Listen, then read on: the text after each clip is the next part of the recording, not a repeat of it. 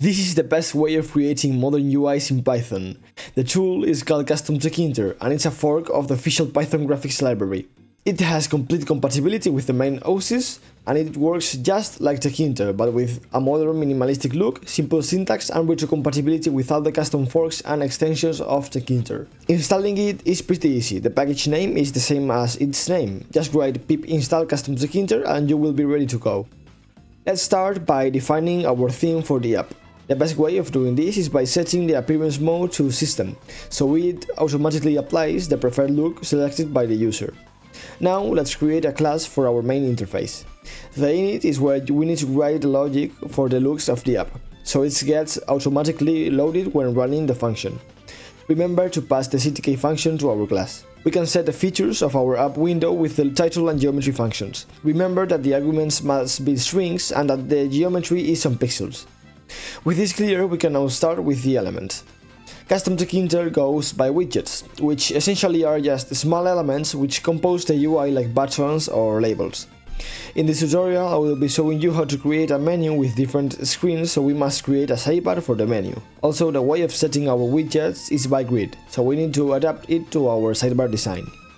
I will set the weight of our first row and column to 1, which means that it will expand dynamically to fill the available space.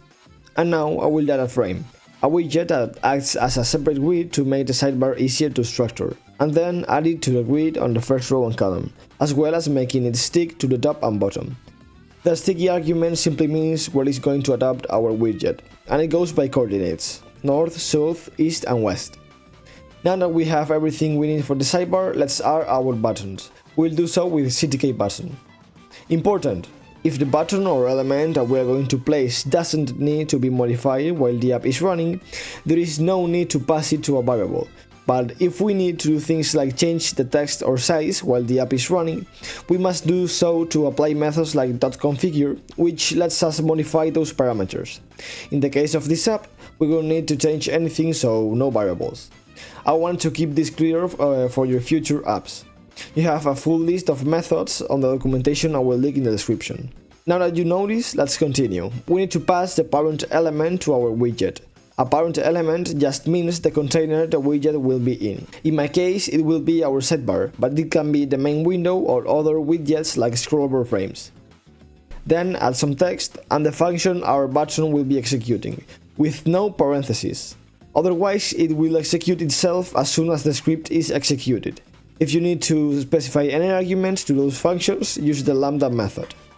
Now apply our buttons to the grid. If you don't like the automatic positioning the grid gives us, we can use padding, which are the number of pixels of empty space our widget will have on its border. With the sidebar complete, let's create the main windows in our menu. The best approach for this is to use tab view. Apply to our main window and set the name of our tabs to the widget. If you look at the code, this is a case of applying the element to a variable, in this case self.tabs, to change its parameters.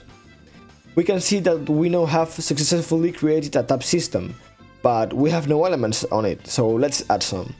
I will add a label and text entry for the first tab by applying tab 1 to the parent argument, and a slider and switch to the tab 2.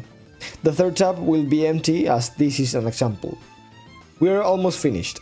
Let's cover the function our buttons execute. For the pop-up, I will use normal Tkinter to show you the compatibility between the two libraries. And for window 1 and window 2, we'll use a top level, which is the way of creating other windows in the library. This type of windows have the same way of adding widgets to them as our main window. Also, geometry and title work too. Now that we have our functions ready, let's test the application to ensure everything works correctly. As you can see, we have successfully created a modern and functional interface using CustomTkinter. Our app includes a sidebar with buttons to switch between screens, a tab system with different input elements like buttons, sliders and switches, full compatibility with Tkinter allowing us to reuse functions like pop-ups, and a modular structure making the UI easy to scale and customize. But I know you want more, right? I have another library which is only one line and makes our UI 1,000 times better. It's called pywinstyles, and it applies the new Windows 11 looks to our UI. Also, it works with almost any Python graphics library. Just import it and add this line with the style we want to add. Also, pass as the argument the parent windows. Here is the list of all styles. Select the one you like the most and enjoy. My favorite ones are acrylic and aero. We've come to an end. I hope you like this video and that what I've showed you helps in future projects. Remember, you have more information on the official documentation. Thanks for watching and happy coding!